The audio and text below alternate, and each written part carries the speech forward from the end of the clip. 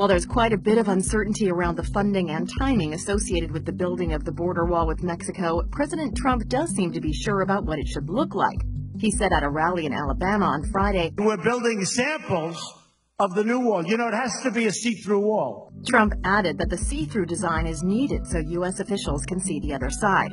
If you can't have vision through it, you don't know who's on the other side. Many of Trump's supporters have gotten impatient lately over the slow progress of the wall. Conservative commentator Ann Coulter tweeted recently, "If we're not getting a wall, I prefer President Pence." However, Trump insists the wall will be built. The wall, which is already under construction in the form of new renovation of old and existing fences and walls, will continue to be built, he tweeted on September 14th.